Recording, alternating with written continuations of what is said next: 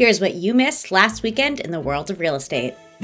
Distress is stressing out real estate investors. Columbia Property Trust, a large office landlord controlled by PIMCO, has defaulted on $1.7 billion in loans tied to 7 buildings across the country, marking one of the largest office defaults since the start of the latest economic downturn. In Los Angeles, Brookfield walked away from $784 million in loans connected to 2 of the firm's trophy office towers in downtown Los Angeles, 777 South Figueroa Street and the gas company tower at 555 West 5th Street. Plus, trouble may be brewing in San Francisco. The loan for 555 California Street, owned by Vornado Realty Trust and the Trump Organization, was put on a loan server watch list for potential trouble. The owners are current on the $1.2 billion in mortgage debt secured by the 52-story building, but watch lists indicate potential challenges threatening a borrower's ability to stay current. In Miami, development site prices dipped in the third and fourth quarters of last year, largely due to the rising interest rates, according to developers and brokers who spoke to TRD. In Miami, Maria Lamas, the ex-wife of Shoma CEO Masood Shojaee, and her daughters Annalise and Lilibet Shojaee,